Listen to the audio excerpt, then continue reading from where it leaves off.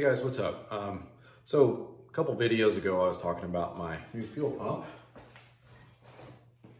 this right here, and mentioned a few things I kind of wanted to clarify for, I don't know, clarification's sake. I'm sure somebody out there is losing sleep over this. Anyway, so during the video I mentioned that you know, I bought some items from Revision Moto, the fuel pump kit, my muffler on the bike. But one of the things I failed to mention, and twice over forgot that I owned, was what is known as a BuellTooth. And so I thought I'd show that to you for a minute. But before that, I wanted to discuss one of the reasons I haven't actually replaced the fuel pump yet. And it's kind of an important one. So, all right.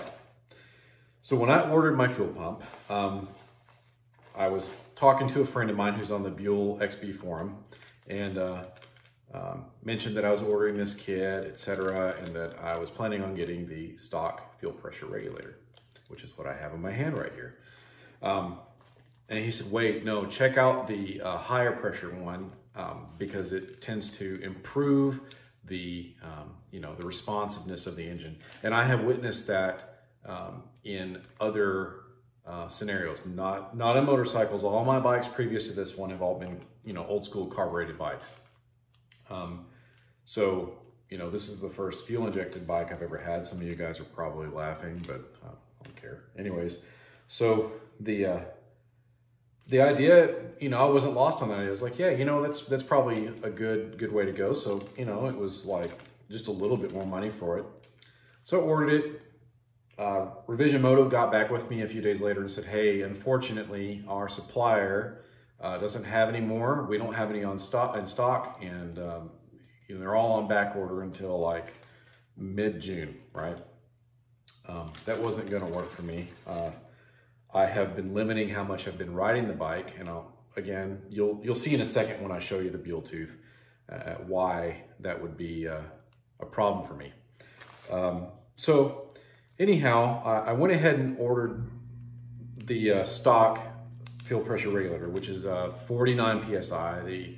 The higher pressure one is 65 PSI, I think.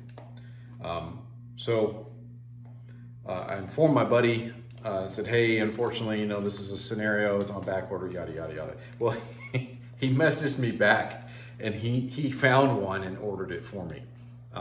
So thanks, Mike. Really cool of you to do that. So that's why I haven't replaced the fuel pump yet, is I'm waiting on the 65 PSI fuel pressure regulator to show up, and then, you know, we'll get started on putting everything in. And what I'll do is just keep this one as a spare, you know, for whatever reason, if I have to replace a fuel pressure regulator in the future, or if I need to replace the pump again or whatever, you know, I've got the spare part. I typically keep spare parts around, especially for something like this Buell.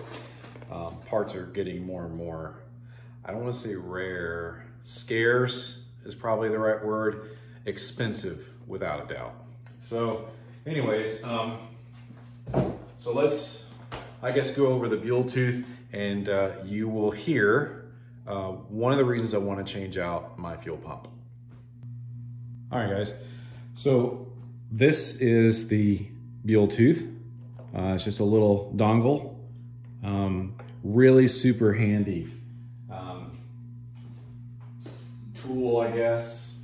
Yeah, it is a tool, really.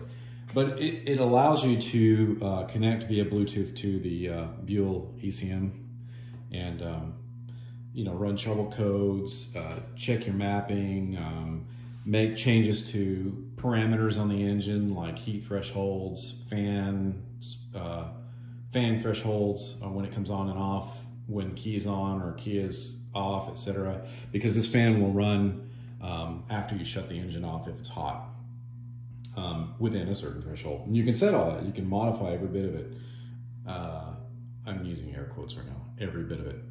And it does so through ECM Droid, and a pretty cool application you can get on Play Store and on F-Droid, which is the free open source market for Android. So this is an old Android phone I've had for a long time. Matter of fact, some of the videos that you guys have watched have been filmed on this phone. So All right, so let's kind of go over it. And when I turn on the bike, you have to key on, engine off to connect to the BuellTooth. You'll hear one of the reasons I wanted to change out the pump. And I'll explain it. Okay, so you can hear that, the noise. Apparently, this particular model of Buell fuel pumps are noisy. This one intermittently will make some crunchy, I don't know how else to put it. It sounds like it's grinding up some pebbles or something. I don't know. It's recent, and nope, the pump's got to go. I do not want to get stranded. So, especially since I'm getting ready to ride this bike a third of the way across America and go to the tail of the dragon. So, not going to deal with that. All right, so let's kind of go over BuellTooth really quick. All right, so let's get connected. So it's pretty straightforward. Again, this app is free. You can also use ECM Spy to do this, but I don't have that software. So, all right, so it's going to connect, and I found that I typically have to hold it closer to the BuellTooth. I don't know why that is the case, because you know, I can walk away from the bike and it still stays connected. So it's only during connection. I don't know. I don't know if that's a bug or something. All right. So obviously it gives you information on the ECM that you have, you know, concerning the bike. And you can go to, you know, trouble codes. You can read codes. It'll fetch them. No errors here. You can clear the codes. You can perform active tests. So let's see. Well, I can test the tack. Let me see if I can get the tack focused in on for you. So let's test the tack. We'll start the test. Hopefully you see that. If not, too bad, so sad. Anyways, so it's pretty straightforward. Oh, you can do TPS resets. You can read live data streams from the bike itself. ECM parameters, so you can change air fuel value, FE. I can't remember what that is now. You can set limits, like the fan on and off, all that stuff is there. O2 information, you can change some parameters there. You have a lot of wiggle room with the way this is set up. And then log recording. This is a great tool. Be able to record logs off the bike and then go and analyze them and figure out, okay, I'm lean here, or I got too much timing there. You know, cool stuff. Or you can look for problems like, that shouldn't be happening there. So neat to have. This is something I wouldn't.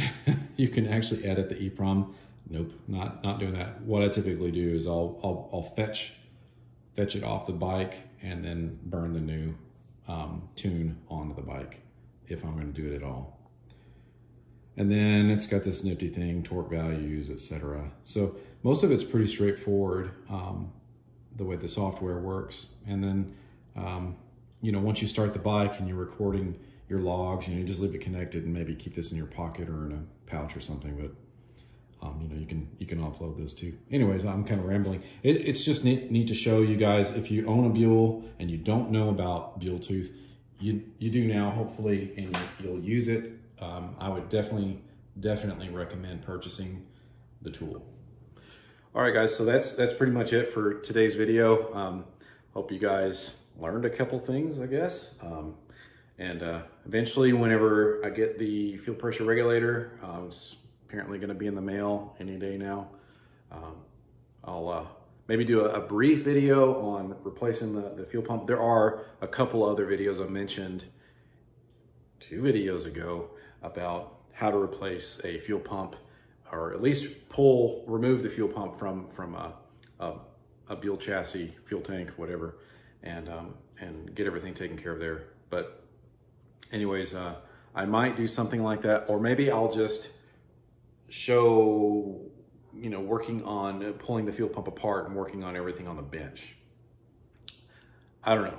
We'll see. Maybe it'll just be a time-lapse video. I don't know. You know, why do you guys henpeck me about this crap? Jeez. Anyways, so yeah, that's it, I think. I'm sure I'm having an old man moment right now. Yeah. Anyways, all right, guys. Until next time, peace out. Keep it between the ditches.